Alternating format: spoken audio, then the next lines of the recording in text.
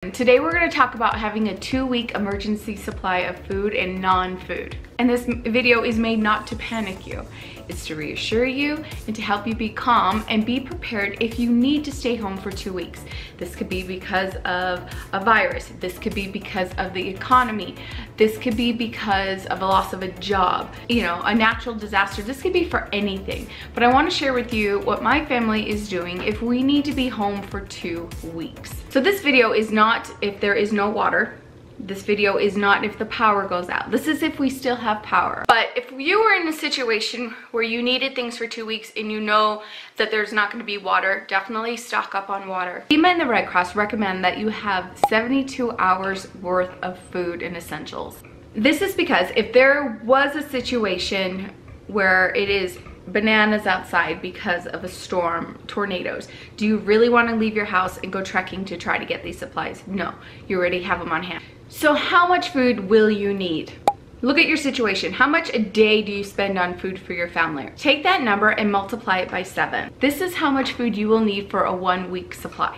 And then you can gradually expand that to 2 weeks and then to longer food storage. So one mama asks, you know, she has a newborn, what can I do if I have a newborn? And this is a great question if you have any children, very young children. I would stock up on their diapers, okay? If they do pull-ups, good nights, diapers, wherever stage your children is, if they use any of that, I'd grab an extra box at the store. What is going to last you for 2 weeks? You don't need to hoard, basically. I'm gonna be honest. Okay, so for babies, also look at their formula. If you're not nursing, how much formula do you use in 2 weeks? Are you gonna need to grab a couple of the big guys of formula? I've been out of this stage for quite a while, so I couldn't tell you, but grab what you need and have that on hand. I know formula is expensive. Do what you can, but it's gonna be okay. Also, go ahead and grab your children some Motrin and Tylenol. You can, if you have babies, of course, get them the infant Tylenol and Motrin, but children in general, get them some Tylenol and Motrin. In case they do come down with a fever, it is flu season, and what we're looking at is a flu. And this is something that you probably already have in your home, but maybe go grab another box of each so you have that on hand. Prescriptions. Do you have enough of your prescriptions if you needed to be home for 2 weeks and couldn't go out and were able to get those, especially if you're on any heart meds? We did pick up a few cold and med things. One of our children does have not asthma, but has a hard time breathing sometimes. So we made sure that we were able to get him some of those things. It is flu season anyway, and we should be having him on hand. All right, I do want to talk about what if you can't afford right now to go and get the food and the things that you need for your family. This is where community comes into play, and family. Do you have a plan? Do you have a family plan? Let's say your city or town says, we're gonna do a 2-week in-home situation, okay? Just so this passes and we can get a handle on things. Who are the people you wouldn't mind being with for a couple of weeks? Maybe put a game plan together where you could be together in one location, one home. And that way you can pull in together your supplies, okay? I have gotten a lot of questions on this with having a very small budget or not enough money, or how am I gonna do this? Talk with your community, see what sort of plan that you could put together to be able to bunker down together for 2 weeks, enjoy each other's company, and share and bring and work that way. What I am doing for my family is I have been meal planning for 2 weeks. I have a lot going on in my freezers, you guys. If you're new to my channel, I have a big freezer that I store a lot of meat. We go in on a cow every year with family. I have ground beef, I have steaks, I have roasts, beef stew meat, and all of that. I also store freezer meals. So this is what I'm doing. I am looking at what I already have in the home and created a meal plan. If you want to make freezer meals with it, great. If you don't, then cook as you go. So we decided we're going to focus on protein and vegetables. We got a few bags of frozen chicken. I already had a few bags already in our freezer, but we wanted to create some meals and freezer meals with this. So we grabbed a few bags of chicken and a few bags of frozen vegetables. Frozen vegetables, they get picked at their peakness. They flash freeze them. All their nutrients are there. So my number one go-to, you know, is frozen besides canned. Cabbage I have found to be the most forgiving vegetable. It's so versatile. Don't wash it until you're ready to use it. Try to keep it in a hydrated drawer if you can in your refrigerator. You could do a lot with cabbage. Handle it with care. Bruising is going to seriously shorten the life. A cabbage can last anywhere up to 2 months. And onions have a hefty shelf life as well. On the counter, they'll last over a month, up to 6 weeks in the right conditions in a dark, dry place with good air circulation. Same as your potatoes. Citrus fruits do really well. Smaller citrus fruits like lemons and limes tend to last a fair amount of time, probably about a couple of weeks on the counter. Oranges tend to last around the same amount of time. If you guys remember my bags of oranges and grapefruits that I bought from Sam's Club weeks ago, I have a couple left still out on my counter and they're doing great. Whole fresh carrots last around 4 or 5 weeks. Just depends on the condition they are when you buy them. Squash is a great vegetable to have on hand. It can actually last months, like up to 3 months, depending on the condition that it's in. I did find a list online. Here's some things that you can have on hand for your food storage. Rice, beans, canned meat, canned fruit, canned vegetables, powdered milk, cereal, oatmeal, peanut butter, pancake mix, honey, pasta, spaghetti sauce, salt, oil, coffee or tea, spices and condiments, nuts such as mixed nuts, and packaged meats. One of the stores here in my area, Macy's, perfect timing, they decided to have a case lot sale. I went and looked in my food storage room to see what I was low on, and then I went and did their case lot shopping. I went and I grabbed some chicken stock. I grabbed another box of green beans. Now, in a lot of my recipes that I use, my go-to recipes, I use canned green beans. Our shepherd's pie. Some of our vegetable soups call for the green beans, so I stocked up on those. I like to have pineapple on hand in our food storage. We have a few fun recipes that call for pineapple, so I didn't spend a whole lot. This is my receipt from Macy's. I did, let's see, I ended up spending $88. I did grab 2 packages of crackers because we are running low, and the bulk stores right now around where I am are like out of everything. Oh my gosh. But I wanted to have crackers on hand because it is flu season. I wanted crackers in the home. Oh, I did buy another bag of flour because my canister of flour in our pantry is running low and I wanted to fill that up for baking. I bought some apples. If you get apples where they're really crisp and hard, they're gonna last you for 2 weeks. So I grabbed some Honeycrisp apples. They were for $1.99 a pound. That's a great deal. It won't cost you a lot. I'm gonna say it's probably gonna cost you either $100, the most $200, but this depends on the size of your family and what you're buying. We're good to go. We really don't need anything if our town says stay in for about 2 weeks. But I'm gonna share with you what I have on hand just to get the juices flowing for you, okay? Here is a package of toilet paper. This I got at Costco. Now I got this, gosh, weeks ago, before this whole thing went down, and we've used 1 package. Okay, so this is gonna last me a while. We did not go out and get more toilet paper. Derek did try when he went to Costco the end of February, since he was there buying his office chair. He's like, I'll grab another thing of toilet paper. Gone. Not happening. And we were like, that's fine. Look at this. Okay, we still have tons of toilet paper.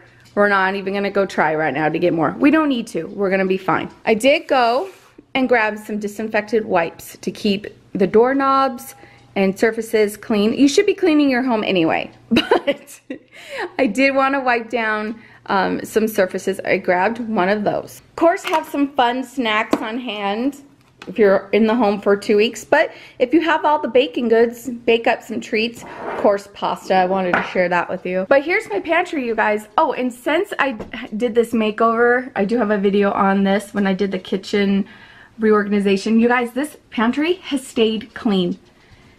It has stayed clean. This system is working for me, so if you haven't seen the video, go check it out. All right, so I already have on hand some nuts and quinoas and this is the amount of rice that I have right now. I would like to go get another bag of rice, but think about in the last 2 weeks already that has passed in your family, have you eaten rice? Like, we haven't touched rice in 2 weeks. I think we're gonna be fine, okay? Think of stuff like that. I would like to have another one on hand. Now, I do have rice in my long-term food storage. If I need to crack a barrel open, I can, okay? So I've got plenty of pancake syrup. Of course, peanut butter, you guys. I have lots of peanut butter. You'll see it downstairs. Oils. I did want to get another canola oil. This is what I bake with. This is how much I have left. I tried to get some at Sam's Club and they were gone. Just because I need more oil. And I couldn't get my hands on it because life is crazy in the stores right now. It's a little bananas. I probably could go get a couple of more onions. I use a lot of onions, but like again, we're gonna be okay. We're gonna be all right. I do have oatmeal for cereal. I have the regular oats and a little bit of quick oats. And if I need to crack a barrel in my long-term food storage, we can. I really don't want to, but we'll see how it goes. So you can see how I am low on the all-purpose flour. So I did grab another bag that's down in the food room. And I didn't get any more sugar. We're good on sugar. And this is the pancake mix that's just water. We're fine there. I don't need to grab any of that. You know, think again, what do you eat in 2 weeks? What are you already preparing for your family? Do you really need to go out and get a ton of stuff? I don't know. Look at your situation. We have lots of snacks here. I have potatoes down here. Maybe another bag of potatoes, but I think we're going to be okay in that situation. Here's all our baking needs, powders and stuff here. I'm going to be okay for 2 weeks. The only thing that I wanted was more oil. Especially when I bake breads and stuff, I need oil. So I am going to go back out and try to get my hands on some oil.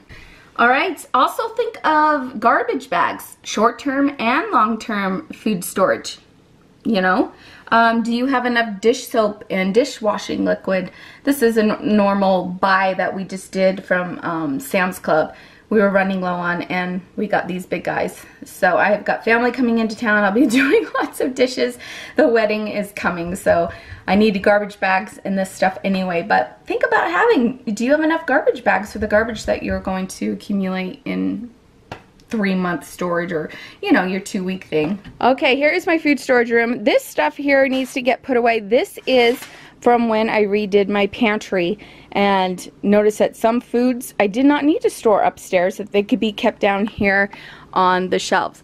Okay friends, you do not need a system like this right away. This is something you're going to build towards. I have some website links for you down below.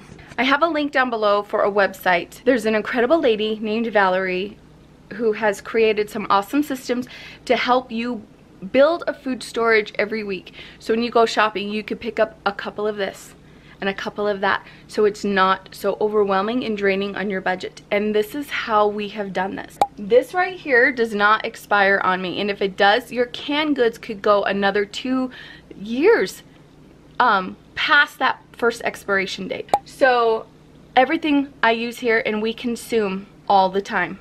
This is our go-to. I shop my pantry. When things are on sale, I grab them, grab a couple extra, put it down here. So I shop my pantry. That's why I say store what you eat and eat what you store, okay?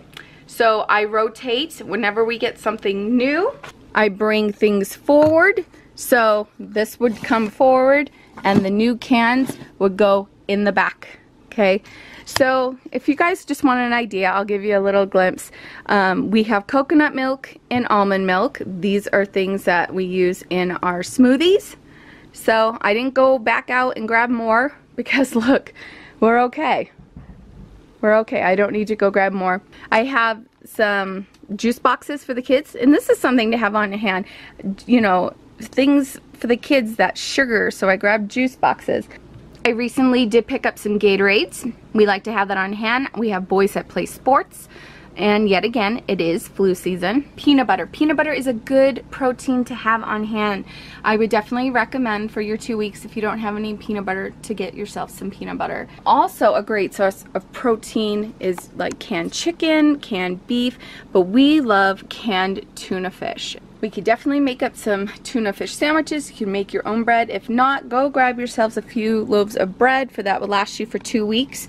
Put it in your freezer, and when you need it, you can take it out. So you could just see here we have like barbecue sauces and salt, and up here I have some cereal. Pasta. Pasta is a good thing to have on hand. It lasts a long time. So I have a bin here full of pasta, a little bit of mac and cheese. I'm not running out to buy more mac and cheese, but I have taco shells. I have stuffing mixes for our stovetop chicken casserole, and that's on the menu plan for this week. Down here I have sugars like powdered sugar and brown sugar, but all over here, I mean, I think I shared a lot of this with you on my food room tour when we built it in the new house. You can click on that. But I have, like, here's the chicken broth that I just bought at the Macy's sale, because this is what I had left right here, and these two containers right here.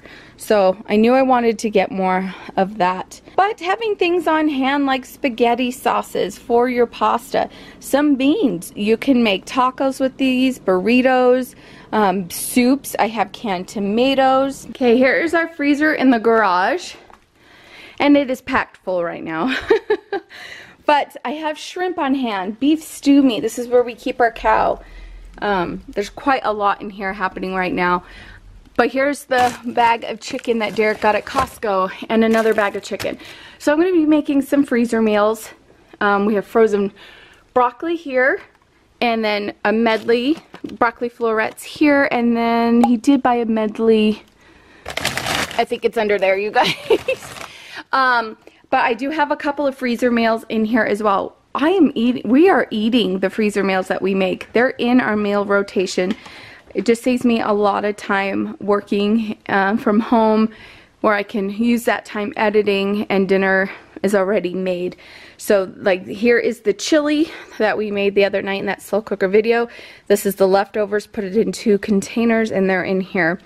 I already have some frozen bread on hand, just in case, but this is great to take out the night before, next morning have French toast. So I have lots of meat in here. I have lots of roasts. So I really haven't bought a roast in a long time. I don't start buying meat until I use up everything in here, of course. So there's a lot going on in this freezer right now. The biggest thing right now, you guys, is meal plan. What I am doing is just preparing some freezer meals, and of course I'm gonna take you guys along. But stay calm, all will be well. If you don't have a plan, make a family plan. Maybe get together with a sibling or grandparents. If you need to bunker down together and pull in your resources, do so. But there is definitely ways to help you on a small budget. But my biggest tip for you is just to meal plan and get those things on hand. I hope you're all doing well. Stay safe, don't panic, all will be well. And thank you so much for watching. And the next video will be a 3-month food storage supply. I'm going to be sharing with you our big barrels and what we're doing. Also, I'm going to be doing a separate Q&A video for you, because I've gotten a lot of questions. So stay tuned. Thank you so much for joining me, and we'll see you soon. Bye.